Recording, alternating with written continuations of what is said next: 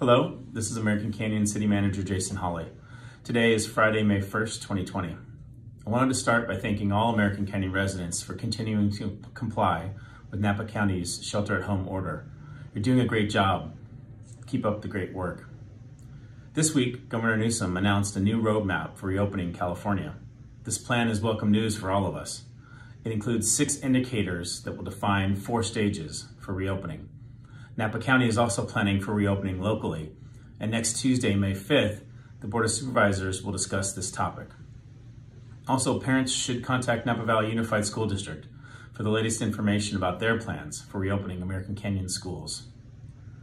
Staff remains on duty, delivering law enforcement, firefighting, maintenance and utility, and other essential support services. The city is weathering this storm, but difficult decisions lie ahead. Because of the pandemic, we expect our revenues next year will be 15% less, and so we must adjust the city's financial plan accordingly. Next Tuesday, May 5th, the City Council will receive an update regarding next year's budget, and I encourage all residents to watch and learn more. You know, the individual choices we make collectively affect our family and our community. We're not out of the woods yet, but we are on the right track, leading by example.